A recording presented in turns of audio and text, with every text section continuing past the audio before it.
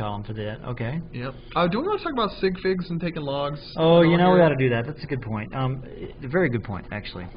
Whenever you take the, how many sig figs do you see if the pH is equal to 11.7? Looks like 3 sig figs. Yeah, but that'd be wrong, Mr. Zink. Yeah, I know it is. I know you do. But here, you see, the thing with pH, because really, if you think about it, the 11 right here, if you're thinking mathematically, the 11 is actually showing the power of 10. And the 7 is the actual value. So sig figs and pHs, this is actually considered to only have 1 sig fig. And that sig fig is the 7. You see, the sig figs, you only count numbers past the decimal. Right.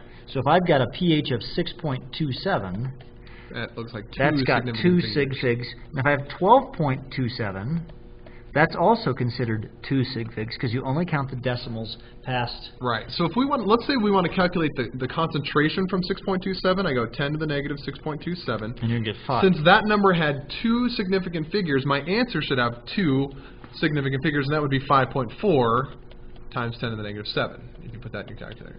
Okay. All right. So have we done this appropriately? I think we've probably beat that into the ground enough. We have not. Sorry. Actually, our sig figs are wrong in here. That's why what I was just thinking. noticed This it and number thought I'd bring here it up. is wrong and wrong because we only have 1 sig fig in this answer.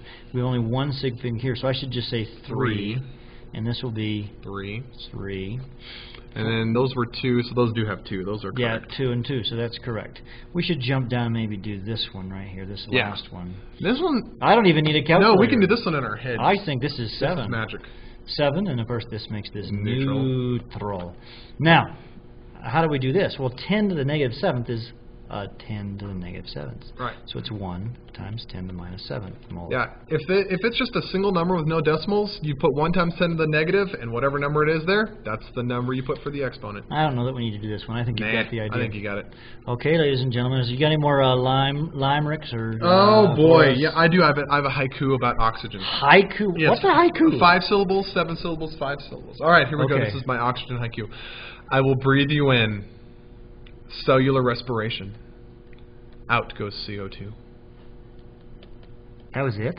It's a haiku. 5-syllable line, 7-syllable line, 5-syllable line. So the O2 goes in and the CO2 goes out. Yeah. But I must have missed the art. Cellular respiration. Cellular respiration. Say it again. Yeah, I will breathe you in. 5 syllables. Cellular respiration. That's my 7-syllable. You gonna hold your breath? Okay. Out goes CO2. You're a swimmer. You can hold your breath. I just exhale. All right. Bye-bye. See you in class.